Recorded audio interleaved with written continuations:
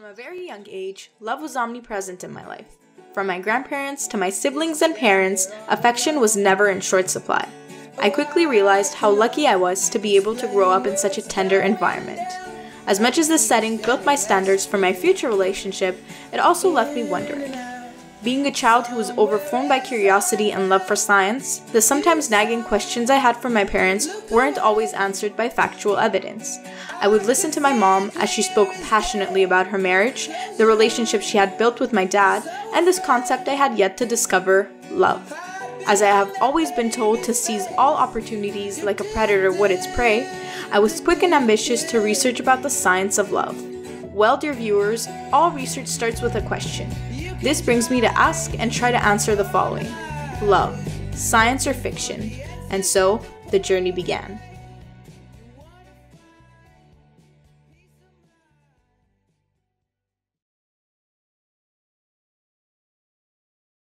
Before starting my research, I decided to create a plan to be able to come to a conclusion about the nature of love.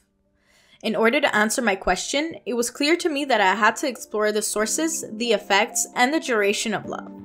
By simply typing the keywords love and science on Google, I found hundreds and hundreds of sources. But one name kept showing up amongst the plethora of studies: Dr. Robert J. Sterberg, a well-known American psychologist. Known for the triangular theory of love, I can say with ease that Dr. Sterberg revolutionized the world of affective science.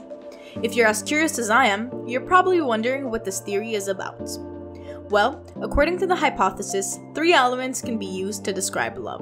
The 3 elements, passion, intimacy, and decision/commitment as a whole can be described as a triangle. Dr. Helen Fisher, a biological anthropologist who's become an expert on love throughout her years of research, warns that love can begin with any of these stages, and it differs from person to person. Let's talk about these elements one by one. Passion, the word that many would use to describe love. Whether we have personally experienced it or felt it whilst watching Hollywood love stories, most of us have already felt passion towards something in life.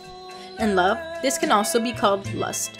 It is during this phase that we feel physical and sexual arousal towards other human beings. As much as we don't fully understand the functionality of our cerebrum, one thing is for sure. It plays the leading role in love by secreting something the scientists refer to as love hormones. As a matter of fact, they not only stimulate the sexual aspect of love, but they are at the core of the mysterious concept itself. These substances are produced by distinct glands in the body with the role of engaging crucial procedures in the body, in this case, love. Studies show that it is at this point where there's the major involvement of sex hormones, estrogen and testosterone. Once these hormones infiltrate the bloodstream and cohere with receptors of a particular cell, they engage into metabolic and physiological procedures. Both male and female organisms produce sex hormones that manifest themselves during puberty. Love isn't all about sex, or else it would only be infatuation. This brings me on to the next aspect, intimacy.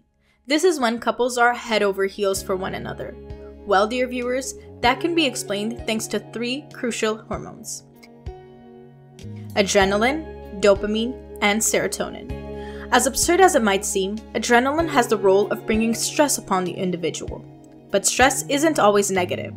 As a matter of fact, it creates feelings of being able to achieve anything in couples. This is where things get very interesting. Adrenaline has effects on the circulation of the blood, the lover's muscular structure, as well as their metabolic system. The hormone in question has consequences on the contraction of the heart, thus making it beat quicker. The aftermath? Believe it or not, the individual's overall performance improves.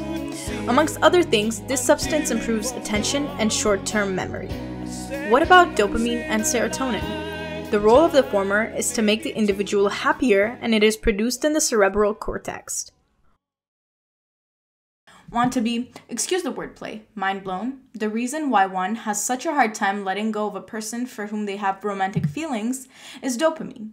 When one is per se in love and they do not act on those feelings, the brain has a tendency of engaging into the secretion of dopamine, thus intensifying the feelings of love. When we look at the effects of serotonin, we quickly realize why it is often referred to as the feel-good hormone. In point of fact, it is thanks to serotonin that the most passionate embraces and the most energetic sex do not seem to be painful, even if they lead into the slight damage of the skin and mucous membrane. When we look at the object of tender feelings, the synthesis of serotonin begins to increase. According to research done with MRI machines, the 3 hormones linked to the passion stage were present in high concentration during sexual activity. They, in fact, stimulate the feeling of new love. A relationship wouldn't be the same without long-term plans, such as having kids and settling down. This is where the decision/commitment phase comes into play. Commonly referred to as the attachment phase, it is during this phase where we discern the involvement of oxytocin and vasopressin. The former is formed in the anterior nucleus of the hypothalamus, right here. Neurons sensitive to oxytocin are found in many brain structures. When the activity of these neurons were broken, women lost interest in men. It has also been found that the hormone in question helps men identify a competitive relationship. Moreover, in a randomized placebo-controlled trial, studies showed that the oxytocin plays a role in the fidelity that the humans keep within a relationship. In point of fact, the intranasal administration of the hormone in question kept men that were already in a relationship from approaching other attractive women. As for women, it has an impact on their mammary glands and uterus, helping it stretch during pregnancy. Remember when I said sex wasn't the most important factor in a relationship? Well, it turns out it's a deciding factor in love, as a study shows that the more often a couple has sex, the deeper and the stronger their love gets. It makes perfect sense, as the hormones mentioned are produced in high concentration during sexual activity. So many answers, yet I still had a few questions. I was lucky enough to get answers from none other than Dr. Robert J. Sterberg himself. My first question being if the elements could be acquired as time passed. His answer was very reassuring. He replied, and I cite, "They can be acquired. People often start only with one comment. They might first be friends. They start with intimacy. They may fall madly in love at first sight. They have just passion. They may be mixed up by a matchmaker. They only have commitment. The question is, where do they go from there?" I also wondered what the most important phase was. According to the emails we sent each other back and forth, intimacy was the most crucial element. He said that without the latter, the chances are the relationship will eventually fail. Whilst researching love, I was also intrigued about brain systems, or profiles as some might call it. This is when I turned to the studies done by Dr. Helen Fisher. According to her, we each belong to a brain system according to the most present hormone in our brains. We can either be part of the dopamine, serotonin, testosterone, or estrogen/oxytocin brain system. Let's find out our brain system together. If you're someone that's impulsive, you most probably have a dopamine brain profile. If on the contrary, you're someone that's calm and who likes the known, your brain probably has a high concentration of serotonin. If you are daring and strong-minded, you are part of the testosterone brain system. And finally, if you are visionary and like to make links in your brain, you're part of the estrogen/oxytocin brain system. There are more women in this category than men. Don't forget, these brain systems can be combined. They aren't black or white. You're probably wondering what this has to do with love. Well, Dr. Helen Fisher has done multiple brain scans to figure out the link between hormones and love, and this is what she found out. These types go for each other. Traditional wants traditional, and creative, curious, spontaneous wants creative, curious, spontaneous. In this case, similarity attracts. On the other side, high testosterone and high estrogen differences attract. At this point in my research, one thing was very intriguing to me. Many of the studies that I had consulted said the same thing. Love inevitably declines over time. Even Dr. Fisher said it. Love usually lasts between 17 months and 3 years, after which the levels of hormones decrease, thus not having the same ramifications on a person. But these hormones can be maintained by the couple if they put in the effort. I wanted to get Dr. Sternberg's opinion of the matter, so I took advantage of the interview to ask him if he agreed with Dr. Helen Fisher. His answer made me realize that so much is unknown in science, especially in the domain of affective science. I would not really agree with her. She knows hormones better than I, but there is more to passion than love hormones. You can continue to be excited about a person much longer if you keep having new experiences together and discover new aspects of each other. All my life, love has been something positive. Unfortunately, the older I got, the more I saw heartbroken people around me. But, thanks to my research, my hopes for love have skyrocketed. The very emotion can have so many positive outcomes, like the ones mentioned earlier, but studies also show that it decreases the cases of binge drinking and substance abuse in young couples. I was still wondering why people seem to be addicted to the emotion. Once I found out that the ventral tegmental area of the brain is highly stimulated when one is with the person they love, I understood. This is the region that is associated with reward, and it is this region that activates when one eats, makes money, consumes drugs, and alcohol. Dear viewers, I wasn't going to give you all this information without giving you the action plan. Again, thanks to discussions with Dr. Sterberg, I can present to you a science-based checklist for love.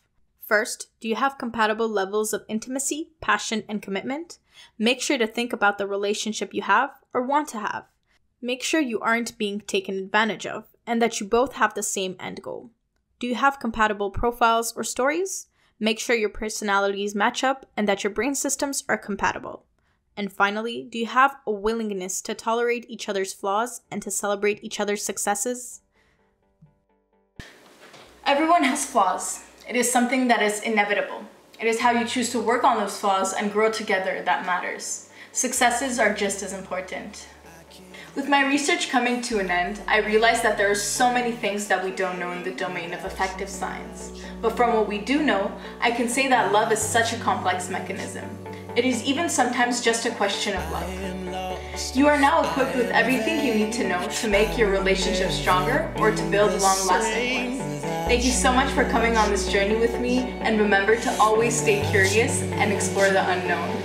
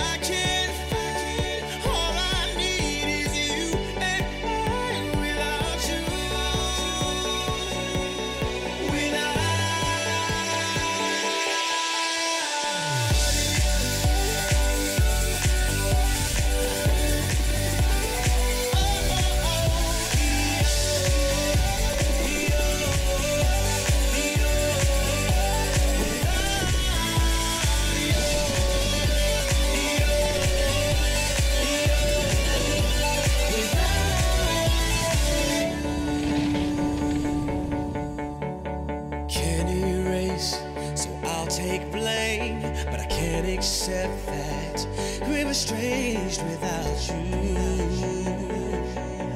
without you.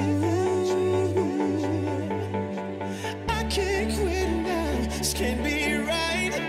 I can't take one more sleepless night without you, without you.